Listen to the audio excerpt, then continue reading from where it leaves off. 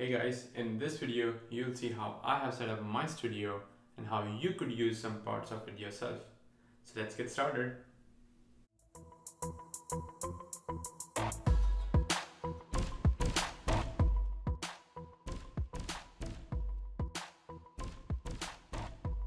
First of all, I want to let you know that I didn't build this setup overnight. I bought things over a year's time and only when I got some good deals on it. So this was how my setup looked like a year ago, and this is how my setup looks like today.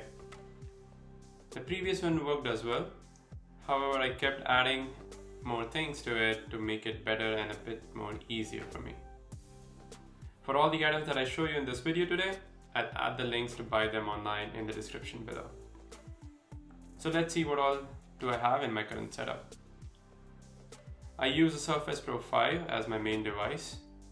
Some people refer to it as the Surface Pro 2017 or the 5th generation, but yeah, it was the one before Surface Pro 6. This one has 8 GB RAM and 256 GB of hard disk space, and I actually bought it used from the Facebook marketplace more than a year ago for $550 only.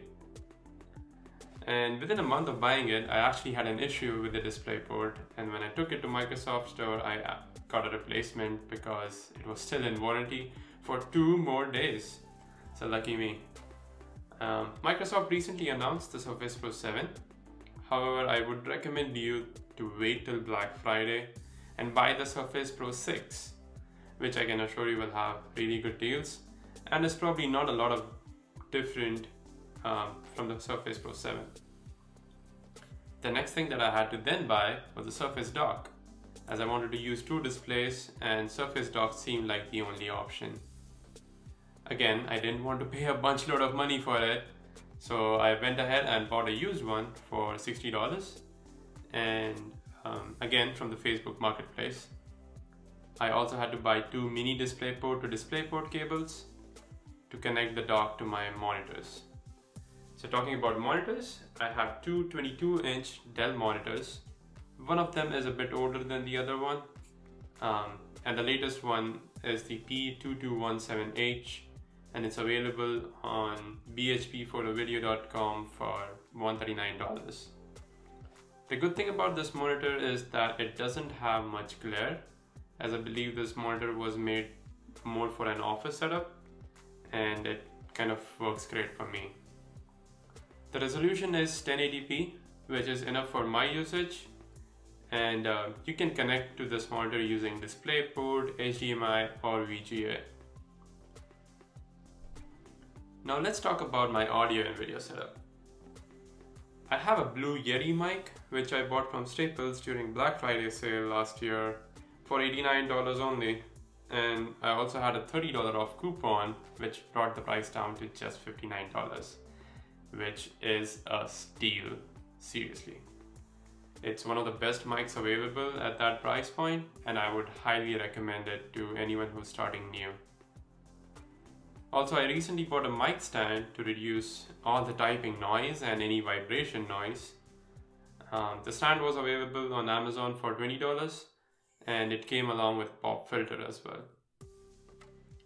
For recording videos, I use a Logitech C920S web camera, which again I bought from Facebook marketplace for $20 only.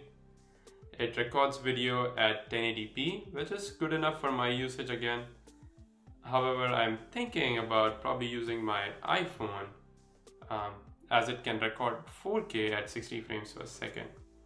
I'll see how it works out, and I'll share once I have some videos on it.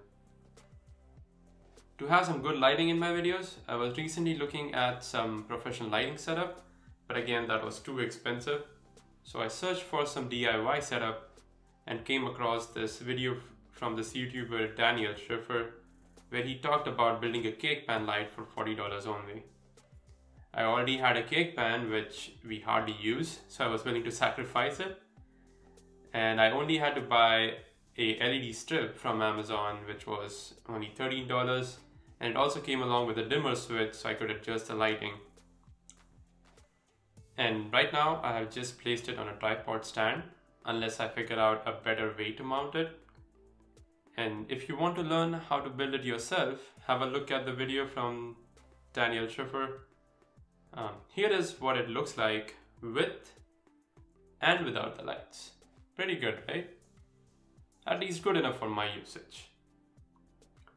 All this setup will be incomplete without a desk to hold it all together. So I bought my standing desk from Ikea. It's called Skasta, S-K-R-S-T-A, and it's available for $249. It can be manually cranked up and down, and I was fine with that. I didn't want to use it continuously at a higher or a lower level. I switch only on few days when I really don't want to stand. Some other small accessories that I use in my setup is a Logitech wireless mouse and a Dell wired keyboard. Nothing fancy about it, just something that I bought at a good deal during Black Friday sale. I do use some cable sleeves to keep my wiring setup clean.